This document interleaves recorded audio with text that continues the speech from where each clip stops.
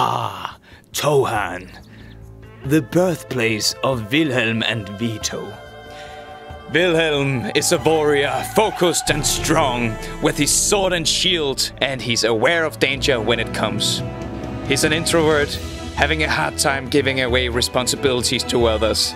Which is also strange, since VITO, his best friend, the ladies' man, is the most spontaneous and life-enjoying wizard. He attached himself to Wilhelm when both of them got a part of the map each. It was hard to get Wilhelm's trust, but when it was there, they became bros for life.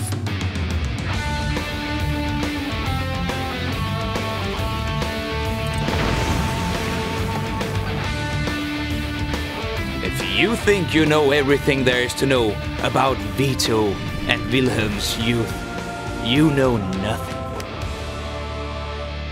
Jon Snow.